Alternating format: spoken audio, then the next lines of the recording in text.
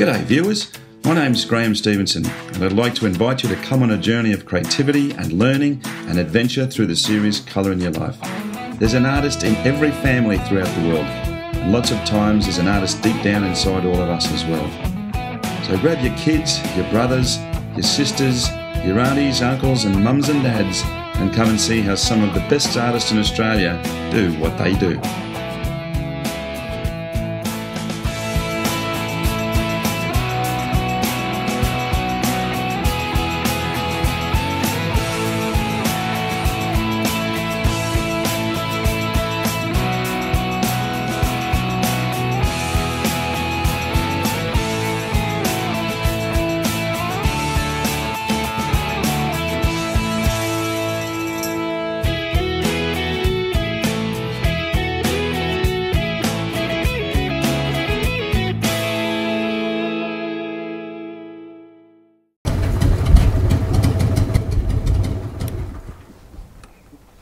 G'day viewers, welcome back to Colour in Your Life.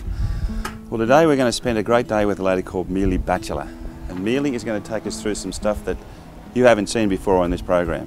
And Colour in Your Life's about creativity, and this is a different type of creativity. She makes owls and sculptures out of all bric-a-brac, but come inside and have a look, it's going to be really cool.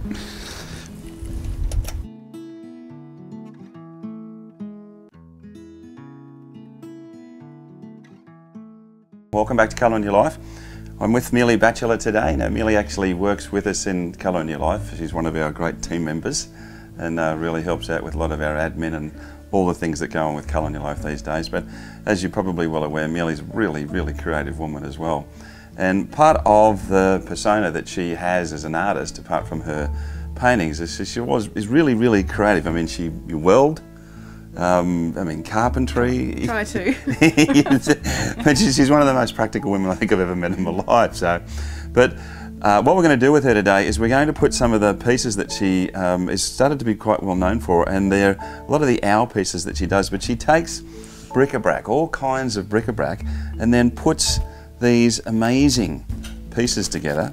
Obviously that one's the bird of some sort, but he uses like bits of colonnade, all sorts of stuff. I mean, when we sort of go travelling out in the field, a lot of the time we'll stop in at these old antique stores wherever we are travelling, and Mealie's Menagerie. Mealie's Menagerie, and you go in there and start to buy all sorts of stuff. I mean, it's sort of like she pulls stuff out of boxes everywhere. So, but we're going to sit down with Mealie today, and she's going to put all of these together. Really interesting stuff how she does it.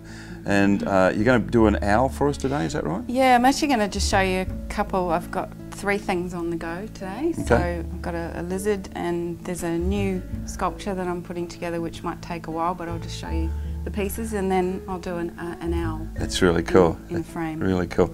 All right, well we'll move this big fella aside, and then we'll sit down and we'll go through this with Mealie and see what she creates.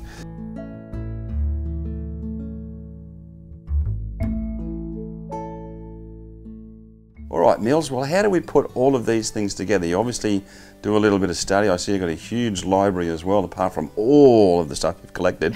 How do we go about all of this? I usually have a couple of things happening at once, because I sort of just do a bit of sifting for a few hours, where I'm just sort of, traipsing through all the little boxes of things and seeing if something will catch my eye, or if I do it the other way, is I go through some of the reference books that I've got and just find something that appeals to me. Okay. Or something that I think that might work with some pieces that I have. Yeah. So today this one, it's the red crane, or the brolga. The brolga. And one of our very iconic birds. Yeah. So, and I actually found all the bits. I've spent probably nearly a day finding all these bits. I mean, where do you go to get all of this stuff? I mean, there's just, you've got bits and pieces from everything. I mean, it's a very specified little junk room that you've got. So. I'm very organised. Yeah. It's organised chaos, really. Okay, and then I can see that you've got a sketch there. I have. And so really, you've really related the two together. Yeah, but the sketch will sort of come after I've found all the bits. And I actually really like that, because it's quite meditative and cathartic. It's just the way of finding out the solution to a problem. Sure. And if it doesn't work, then I try something else, you know. But it's still about, I mean, I think the beauty about what you're doing is it's really still about creativity. Yeah. It's not a sort of matter of just putting, say, paint on canvas. You know, we've got sculptors coming on board, potters these days, people that work with clay. Yeah. And this is just another great example of what you can do. I mean, and we're surrounded by these everyday items that we discard. I mean, we just sort of throw a lot of this away. And you've taken it and turned it into an art form on its own. Yeah, I love it. You know, I just wanted to show you the pieces that I've found. This one's from an old lamp base, and it's just got an amazing shape. Just, it's ready to be a bird, I can see. Looks like a bird's neck, doesn't it? And it actually looks nice when I grind it because it gets that really nice feathery effect. So I found these, actually they were given to me by a lady who, it was through a deceased estate. And yeah, I shouldn't probably break them, but they're beautiful knives. But it's... You've destroyed well, a family heirloom? But otherwise they just sit in cupboards or drawers. But it's all for art's sake anyway. It is for art's sake. And I like to add a bit of, you know, beauty, you know, these beautiful objects. Welding sometimes is not an option for silver and brass. My teacher who was teaching me welding has said that one easy way to find out whether you can weld metals is to see if it's magnetic. And obviously silver, you know, there's a lot of metals that aren't magnetic and can't be welded. Okay, so for magnetic, because most people probably wouldn't know that, magnetic metals, you can weld them. Yeah, so obviously that's not metal, it's aluminium. Yeah, I think. There you go. There you go. You can weld that. These are wonderful, wonderful magnets. Yeah. Keys are. Okay. You always get a fright when you can weld that. Keys and springs, and you know, I can basically just go like this and find what I need. Oh, okay. So sift by magnet. Yeah. So that's a great tip. So that's sort of the basic pieces of this one. Obviously it's going to be a little bit more technical and to put it all together. Well, you've got another one that you wanted to actually put together for us today. Yes. So we can have a look at that and then just see sort of the glues that you use, the metal glues, the wires, and we'll hopefully put one of these little things together. Yeah. Okay, let's have a look at that. Great.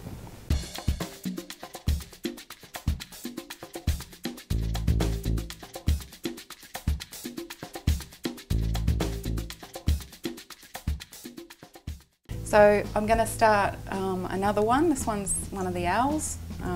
I just want to show what I did. You've made a picture box. I have.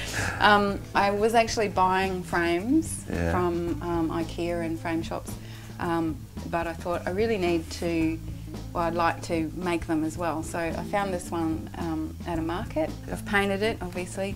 And then I knocked up this little box for the back, which actually just sort of slots in to right, so it just sort of slips in there. Yeah. Oh, that's pretty cool, isn't it? And then that gives me the depth. Sure. Okay, so where do we go from there? So the background on a lot of the owls that I've been doing have been old sheet music, and I was lucky enough to be sent from Melbourne a big box of beautiful old music sheets, and thank you very much for that. That was lovely. I usually cut them in half, basically just so that... On an angle as well? Yeah, at the end of the roll I'm going to end up with that music on the edge. Okay. Because if, you know, the old school music here is a white edge, so it'd end up just being a white roll. Okay. So then I use just PVA, white PVA. Yeah. To make sure that it's actually going to come out. Yeah. Lick my fingers. Yeah. I've just got to get that edge rolling. That's it. Look at that.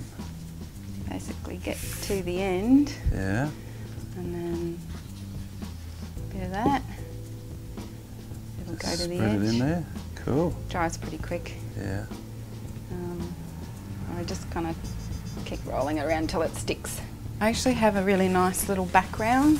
Mm-hmm. I went through these beautiful music pieces, and this one, I think it's already named itself. Absolutely. Woodland Echoes. Yeah. So, and I love that typeface because I'm a graphic designer. We used to design typefaces back in the day, and I just love that whole straight up and down. They're even a little bit woody. So I'd really love to see that background come through. What colour are you going to put the wash on top of that there? Well, I do want to make this a bit more of a night scene, obviously, with the owls. Mm-hmm. And I have thought about this one and found a few pieces in here, which I'll show you in a minute. But the background, I want to have a moon in here. Yes, with lithium batteries. I know, and it was a real pleasant surprise finding, I was thinking, what looks like a moon? And I could have used a watch face, but when I pull all the watches apart, I have a whole bunch of these little batteries, and I just thought that looked great. It looked like it the does look like a moon, doesn't it? Yeah. All right, Mealie, it looks like you're going to want to put some colour on that now, aren't you? I am. You're going to put some colour in your life with that, aren't you? I am going to put some colour in this life. Okay. Okay, well, it's such a delicate piece, and I'm really hoping that, you know, I only get one go at this. Yeah. There's even these lovely little pieces in how they were bound up. Obviously someone stitched them. With the backing. It may even have been Bill who gave me the music. Now this is the fun part. Well, so, actually it's not the fun part, the metal bits are the fun part. So what have we got in the spray bottle there? It's just acrylic, watered down, so it's a little bit... it just looks like it's a green from what I can see here. It is a green. Oh, look at that. Okay, and there's one more element I want to put on this before I put it away and let it dry, and this actually will take a lot longer to dry. What's that there? It's the Chroma J. Sonia's opal dust. What is it? What's it got in it? It's fluorescent flecks. Yeah? And it will dry clear, but it will also have that fluorescent. Oh, so it leaves all the flecks in there? Yeah. Just squeeze it out. Go and have a look at it. It literally looks like an opal, doesn't it? So I actually need to put that out in the sun to dry. So, but what you've got a couple of, I saw with that other one, now you've got a gold. This is the gold So dust. that's just full of gold flecks, is it? Yeah. And what about, you said with those other, oh there you go. These are amazing. They're all iridescent paints. So Chroma makes these as well, that's pretty incredible. So I thought I might actually just show you a couple of the owls that I'd found to put together on this piece. You know, initially sort of looking at that, nobody would see an owl. No. But obviously you've been able to see these little characters popping out here and there. Obviously that's my little moon. Yes. And I did have, these are my watches I've been pulling apart. God, you've got watches in there everywhere. Yeah, lots of bits and pieces. Yeah.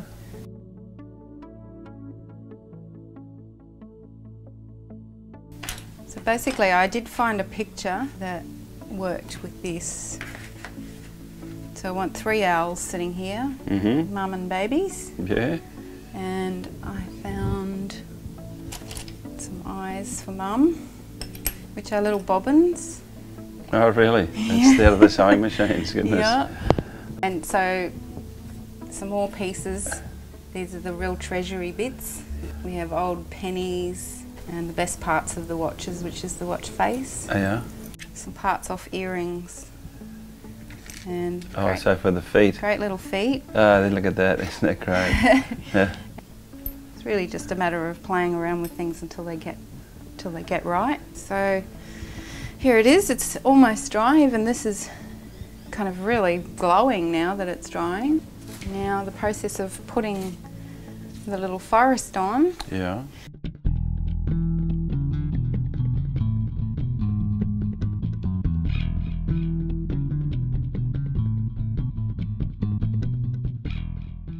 So I've got most of my trees in there. Yeah. I just wanted to add a little thing to show you. Oh, look at that. It's just a little bit of different interest in there. Yeah. My mum used to make little pastry trees on our on our pies that she used to make us for dinner. Oh, okay. Cut them out of pastry. They were the best part of the pie. How did you get the inspiration to do all of this? Well, kind of like the owls started happening when I was in here and I was painting a tawny frogmouth painting, and it's in my mother's, one of my mother's old frames. My mum and dad have passed away more than 5 years ago now, at different times. But it fell, I had painted that and it was on the wall in the gallery here, and I was kind of wandering around the studio thinking, what am I going to paint next? What am I going to do next? And it fell off the wall. And I thought, okay, Mum, that's a sign. Okay. I'll do some owls. Okay. And I've made hundreds of them. But I know that they are so unbelievably popular, and the expos that we've done and the exhibitions that you've done that I've been to, I mean, they literally just fly off the wall, I suppose you could say, which is great. You know, I think they're a little bit mystical and three-dimensional and three-dimensional. Yeah, there's a whole bunch of things going on. Yeah, and they're cute. Owls Yeah. everyone loves an owl. You know, they're wise, they're mystical, they're cute.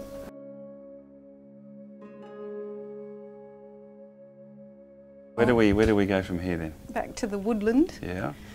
So from now we start using the Tarzan's grip. Yeah, from here I've got enough woodland in the back there to Yeah. support the birds.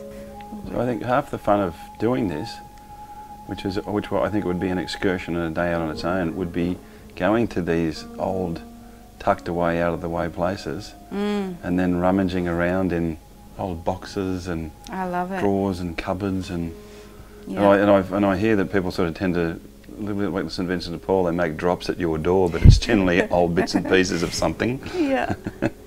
If the audience could see inside your house, or even outside your house, Yeah. you have a sculpture of a boat that you've made down there that's a garden. Yeah. That looks like Noah's Ark for plants. That's the best way to look at it. It's an installation. It's an installation? It turned into a herb garden. I have more sculptures in the yard, knives and forks, wind chimes, and there's an owl sitting on my outhouse, the roof, which is made out of an old oven door. Well, it's kind of like, you know, that free art. People can look at it as they walk by and yeah, hopefully commission me to do a garden sculpture. There you go. Because, you know, once I start doing more welding, I'll be doing bigger things. Yeah. Well, I mean, you encompass just about everything that anybody would want to be a part of as far as the creative industries are concerned. So is this particular one, is this whole thing put together with Tarzan's grip, or only the metal? The metal bits, metal to metal. I use a different glue, a little bit more expensive. Yeah. You have to mix them together and they go off really quickly. So you've got to sort of put them all together and then slip them in.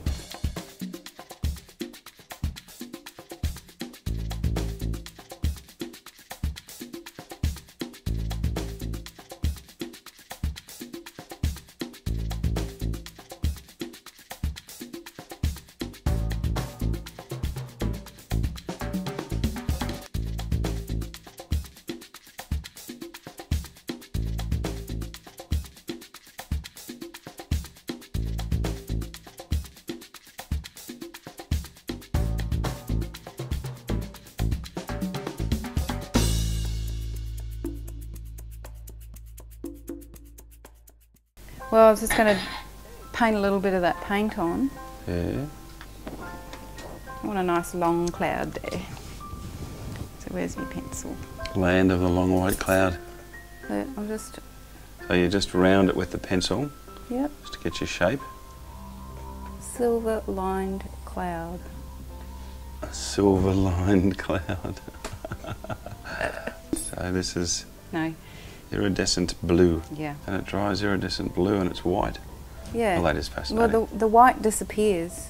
The iridescent blue comes through. Yeah. Well, isn't Chroma too smart? They've done it again. Fabulous stuff. Yeah. And it just adds an extra colour in the page as well. There you go, sort of like little clouds. So Mills, you also, because you're so dedicated to your art practice, you actually have a bed and breakfast that people can come to as well. Yeah. So that they can come in, actually use the studio, be part of what you're doing and stay at the house as well. That's amazing. Yeah. And if people want to track you down, what's the best website for them to get a hold of you with? On airbnb.com.au, and I've just put up a profile page, Mealie Art House, and I have a room in the house so people can come and stay. So what's your actual website for your artwork as well? My website is www.mealieart.com. Mealieart.com, okay, that's sensational. So if anybody wants to see Mills' work, Yep. and purchase some of these amazing pieces, they really are just quaint, whimsical and beautiful all in the one. You can pop in and see Mealie there. Yep. Or if you want, you can come into colourandyourlife.com.au and you can actually see Mealie's work in the shop in there as well.